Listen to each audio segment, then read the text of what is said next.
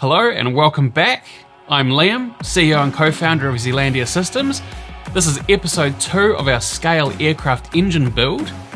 And as promised in this video, we're gonna make some chips.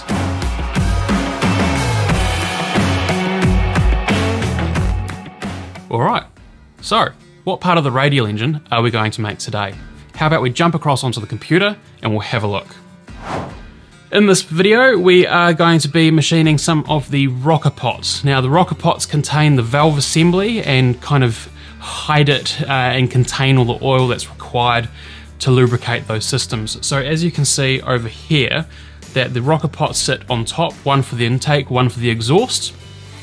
So we'll come back and you can see here that we have the rocker arm inside here operating the mechanically stuff. Now you can see that the geometry is slightly different.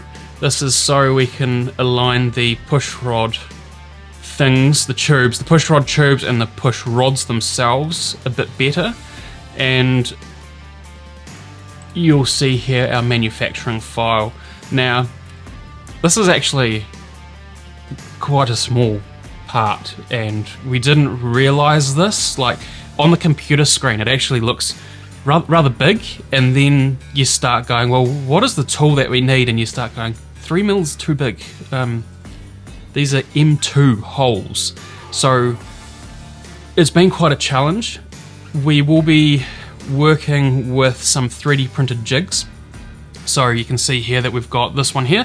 This is our Op2 jig. This is so we can drill the stud for the rocker arm itself. We're just printing, actually, as we speak, we're printing the Op3 so that we can do the outside of the pot. Now, the stock itself is only 25 by 25 by 50. It's tiny. It's not going to be difficult, it's just going to be technical. So we're going to have to use some clever work holding, and with that we're going to use some Mighty Pite, pit balls and the Talon grips. That's all available through our ChipX website, chipx.co.nz. The link will be in the description. Now with the 3D printed files as well, we've fired up a Github repository, so we're putting all these files out there. We're just going to let everybody have them, so you can make your own engine. Like, this stuff's just too cool not to share. And with that, we're going to be using ChipX tooling and some Swift carb stuff. So we have our single flute ChipX tool. I think we're going to do the majority of the roughing with this one. We have our 90-degree engraving tool. And yeah, if we get some time, I'm really wanting to try one of these Swift carb 3-flute roughing mills. So this has little chip breakers in it, which will be really quite exciting. We haven't used one of these on a router yet, so looking forward to it. Right, let's see some cam tool paths. All right, so let's have a look at the tool pathing and the camming. We are going to be using Fusion 360 with this one. We haven't quite got our ChipX parameters nailed for the Cloud NC stuff, so we're just working through that in the background. Once we do have that available, it will be available for everybody to download and use anyway. But yeah, in this one, we are jumping across the computer. We'll have a look. So as a side note, we are using Fusion 360. This is free to download for hobby. It is slightly restricted. If you are in education, the licensing is free for the full package, which is fantastic. Now this is available through Autodesk directly, and the link will be below in the description. Now it is a 3-part 3-operation part. So the first operation, we're going to be just best practice, deck the material. Then we're going to drill the material out to be an M2 thread. At these points here, we're going to do this first so that we've got some material keeping it nice and strong, and it's not going to move and deflect the drill bit or deflect the material as we do it. And that's going to then move on to some adaptive clearing, some contouring for the pocket. contouring out the back of the machine, the part I should say. So this one here, it will just be slotting away at the back to get it through. Then we need to bore out the valve port. This is also quite important, as this is how we'll be locating it onto our second and third op fixtures, which Zane is printing at the moment. The outside will then be cut. I think this is 1mm step over, 6mm depth of cut. We're just going to kiss this into tolerance as we go. Final finishing pass, bring that right in. Then we'll run some edge braking, and yeah, another edge brake. We can go from there. Op 2 is using this jig. He's got it upside down on this one, I think, but this jig here will be locating the part on its side, which will then allow us to, oops, I've got it upside down. It wasn't Zane, it was me. Which will allow us to drill that hole for the rocker arm pivot. After that, we shall move on to our op 2, which I'm just looking for in here. It looks like it's this one, so let's turn on the, here we go. So that's our fixture that we're building at the moment. Deck it, clear it, finish it, edge brake it, chamfer it, drill the last holes. Then I think that looks like all of it. Yeah, there we go. So that's some adaptive. Looks like we'll be doing 2 at once for this one here. Don't need to, we can just run one. But this is very exciting. I'm looking forward to seeing Zane print out some of these files and go from there. So let's jump across onto the machine. Let's load it up. We've already got a fixture plate set up on there now. Let's make a mess. Right, we're over here at the machine. Before we get stuck in cutting, I'm just going to explain some of this, the features that we've put on here, such as the big one. You would notice that we've just put in a little bit of an air blast setup into this. We're just worried that with some of the deeper pockets, we're not going to get the chip evacuation quite as much as what we were hoping, so we're just going to hedge our bets a little bit and add some air. Now, we've made a little fixture plate. We've got the pit ball talon rail on this side. We have our knife edge pit ball on this side, which you'll see close-ups shortly.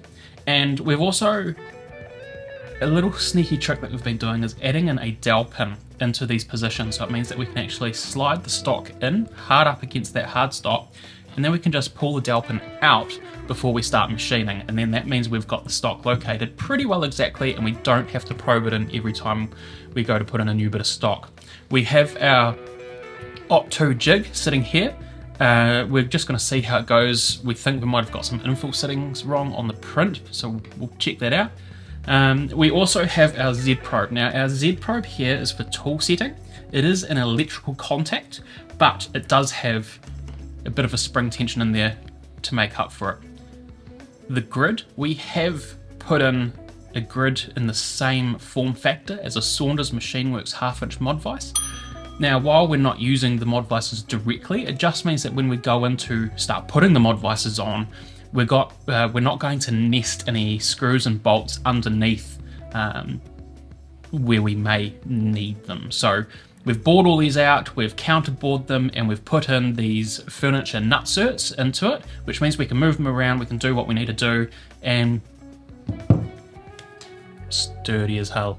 So what we're going to do now is we're going to set up our 3D edge finder. We're going to program in and set up all these work coordinate systems into the machine. Then we'll touch off our tooling, make sure it all lines up, double check it, and we'll make some chips.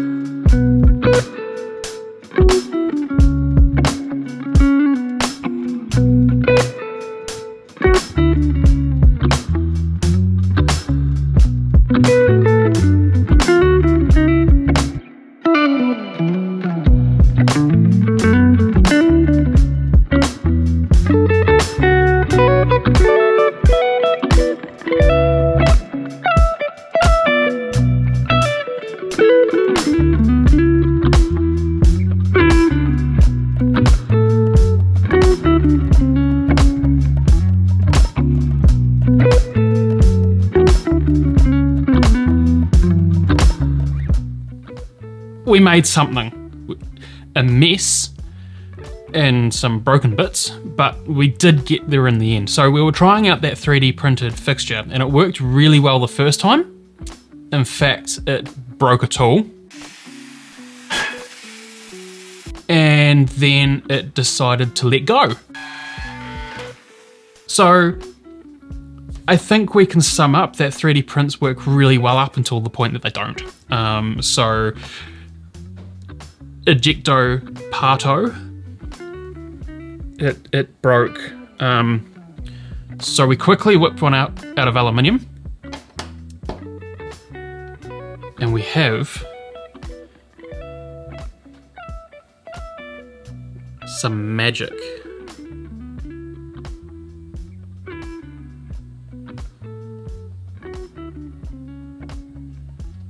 So, few learnings, few improvements, few tweaks.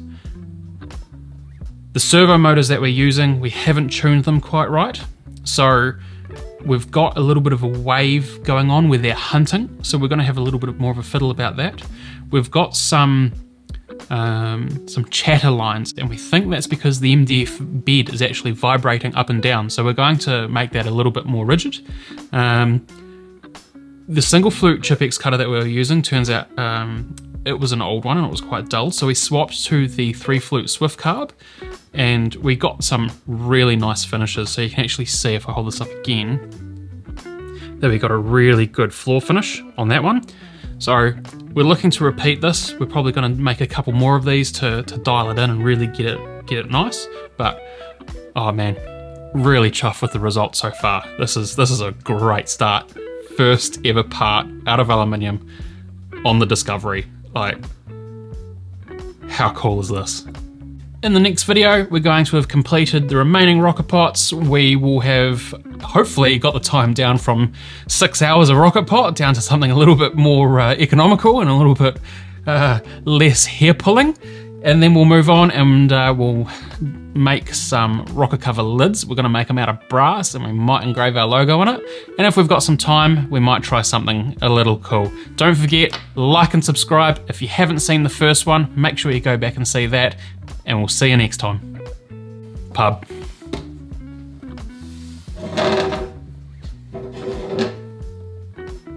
Thought you could get me working away. I'm not sure if you're still recording or... Oh, it's alright, I'm walking away.